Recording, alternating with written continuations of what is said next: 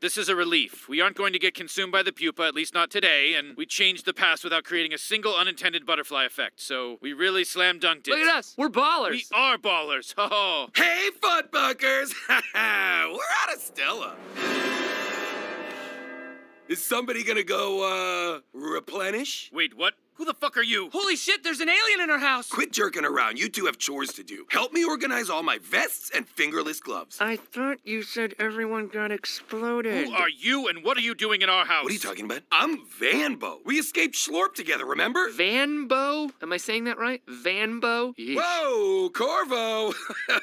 You're really putting on the pounds, pal. You're looking like a blue Shrek. Where's your donkey at, blue Shrek? And Terry, I broke your PS4 because I tried to cook a little pizza in it. Hey, I just got that from a witch. You son of a... Okay, what the shit is going on? You must have inadvertently changed something in the past, resulting in us now being in a dark, deviant time stream. One of the results being that Vanbo apparently joined us on our mission and has been living with us this whole time.